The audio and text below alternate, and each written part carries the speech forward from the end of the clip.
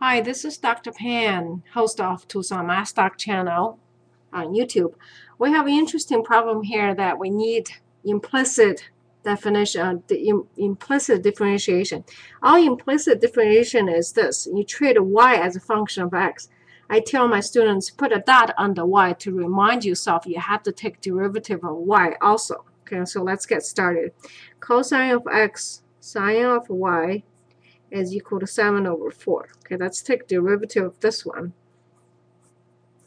Derivative of that side equal to 0. So derivative of the first part, we need to use chain rule. Okay, so derivative of the first part is minus sine x. Leave the second one alone. Plus, leave the first one alone. Now here comes the trick. Sine of y is cosine of y, but we're not done yet. Remember, y has a dot on the bottom, so you have the dy dx. Okay, treat it as a function of x equal to 0. Let's move it over so we have cosine of x, cosine of y times dy dx is equal to sine x, sine y.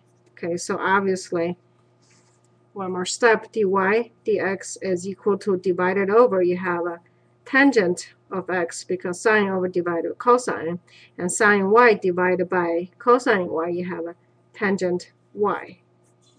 Okay, so here's the derivative, and this is how you use implicit.